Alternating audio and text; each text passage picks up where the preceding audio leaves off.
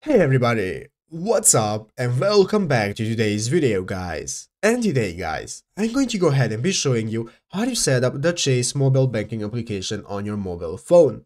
This is a very simple thing to do guys, so make sure to watch this quick and easy video till the very end and follow my steps correctly so you can make sure this works the same for you and that you can do this yourself.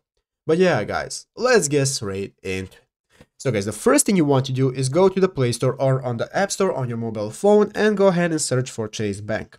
After searching for Chase Bank, guys, go ahead and open it up. It's going to go ahead and be the first result called Chase Mobile and click the install button. After installing the application, guys, now it will appear on your mobile phone and we can get started with opening the application. So let's go ahead, guys, and click on the Chase Mobile application right here to open it up. As you can see, after opening up the application, it's going to go ahead and open up, and the next steps will enable us to go ahead and create an account.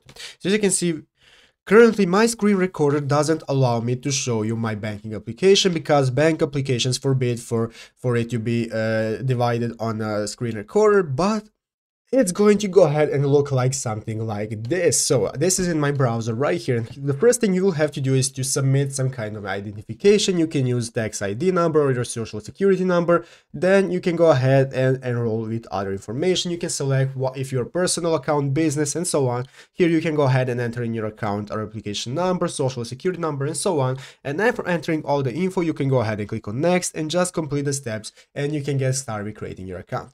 When you have finished creating your account, guys, after entering all the info, you can go back to the Chase application and open it up, and then after opening up the application, just go ahead and log in and you can get started successfully using the Chase banking application. But yeah guys, basically that is it, how to do it. So I hope this video was helpful. If it was, make sure to leave a like and subscribe to the channel. So guys, thank you for watching, take care and bye.